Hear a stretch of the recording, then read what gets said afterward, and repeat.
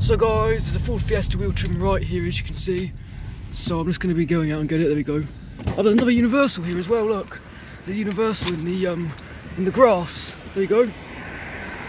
So the Fiesta looks nice, and there's three. So hold on, there's a 3-in-1.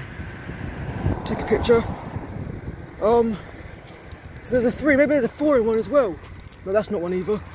So there's a Fiesta, universal, which is broken, and a Renault. So that's nice. The Renault's going to be a bit difficult to get. Ow. Oh, and it's a genuine as well. That's nice. I thought this would be an aftermarket, but it's not. It's a genuine. Look at that. Ow. And then there's a Fiesta, which looks in good condition. Is it flat or not? Nope, it's all complete. So that's a nice 3-in-1. That universal I'll leave, but these two are really nice.